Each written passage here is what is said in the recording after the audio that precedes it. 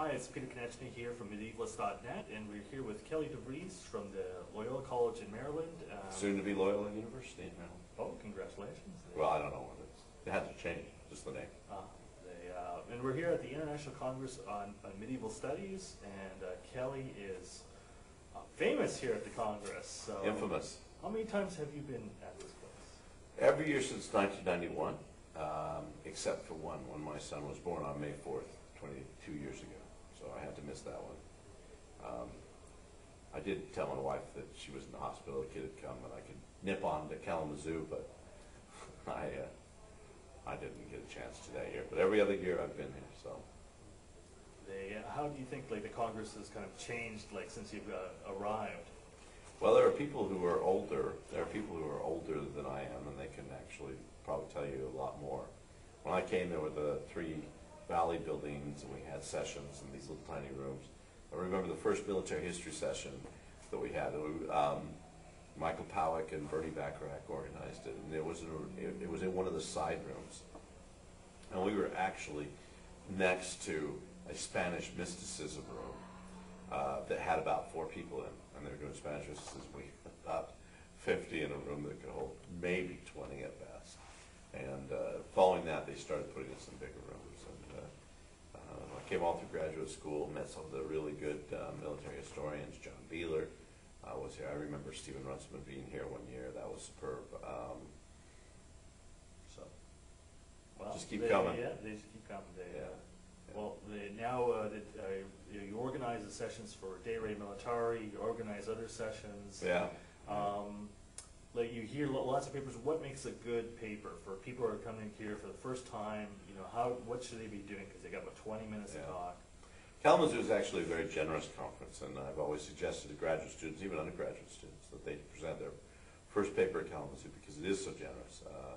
You generally will not get big criticisms. You might get some help.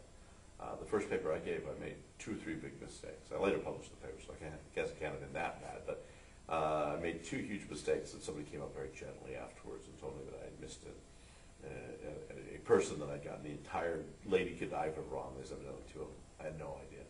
As a graduate student, so it was nice, and they didn't do it in a way where I would be embarrassed. In fact, it helped me out later on.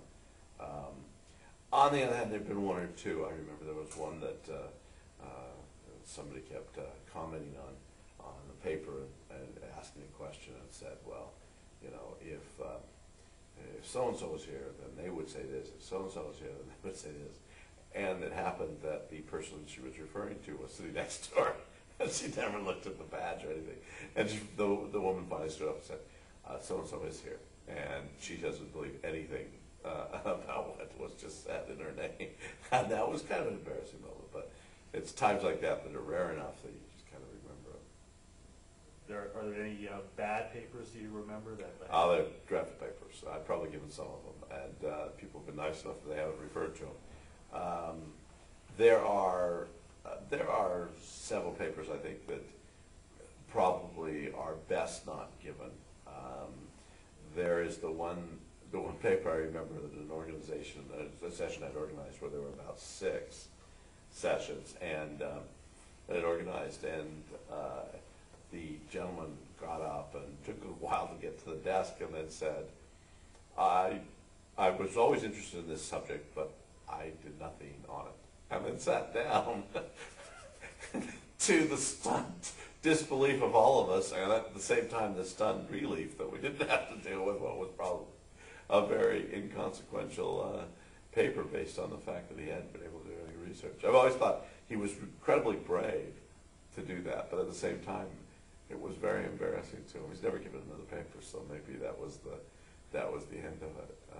But if we could have had cartoon faces, I think our mouths would have dropped onto the table. There was about 60 people in the session. Not one of us believed that this would be the result.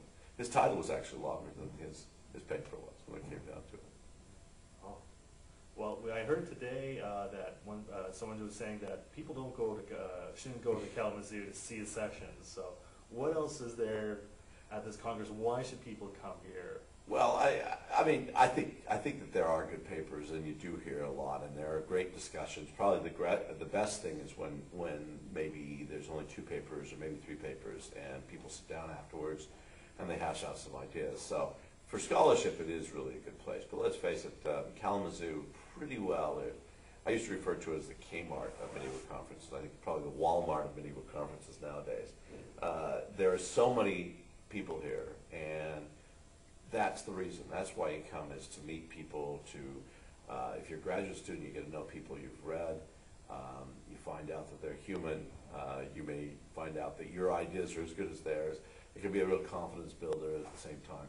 For those of us who are a little older in the teeth, we can network, continue to network.